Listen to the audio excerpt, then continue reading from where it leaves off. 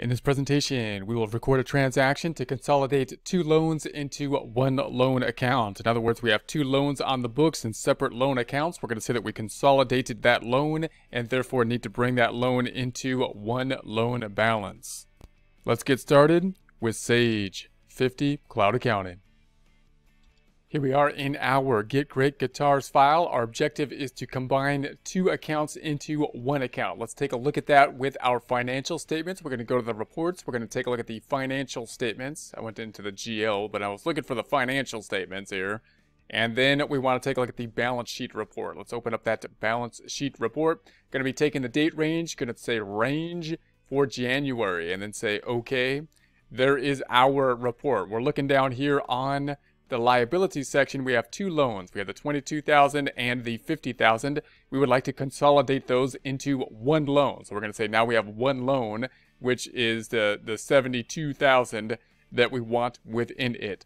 So this is going to be a transaction that's not a normal or everyday type of transaction. It's not something that happens every day, and therefore we don't see a normal form for it in our normal flow charts. In other words, most types of transactions, if they're going to be something that's repetitive, if I bounce back over here to our customer and sales section, it'll be part of a flowchart system, and it will then include forms within it to make the data input for them more easy. If we don't have something that's going to be in that system, then we might think, well, is cash involved? The next thing we would go to, well, is cash involved? If cash is involved, I can use a form related to a cash payment or possibly the register. However, no cash is involved here. We're just consolidating two loans. So this is one of those type of transactions that we're going to have to go to the actual journal entry. So we're going to go down to the bare bones, the journal entry, in order to record it. So to do so, I'm going to go to the tasks up top. We're going to go down to the journal entry. So we want to general journal entry here. And then I'm going to make this large. We're going to say the date. I'm going to put this in there as of 02/01/10.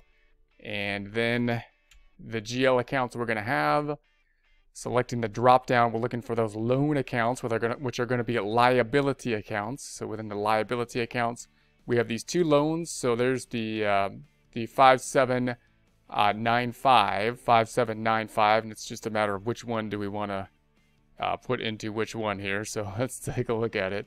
The 5795. Let's increase that one by the 50,000. So I'm going to increase it by the 50,000 and then remove the other loan. So we're going to, increase it. I'm going to credit it by the 50,000. So I'm going to put the credit on top. Hopefully that doesn't bother anybody too badly.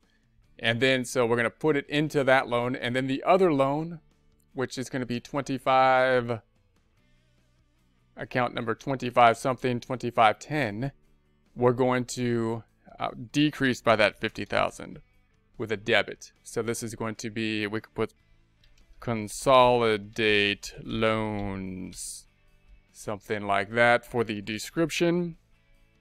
We're going to have, all right, let me just make sure that decrease the 2510 account, which is going to be the loan number 3417. So 3417.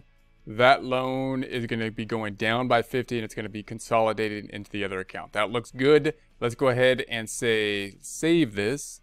Let's save this and then close this back out. Take a look at our financial statement now. We're back to the balance sheet. It refreshed for me automatically, but if it does not, you can select the refresh button up top. Then we're going to go back down, take a look at our loans.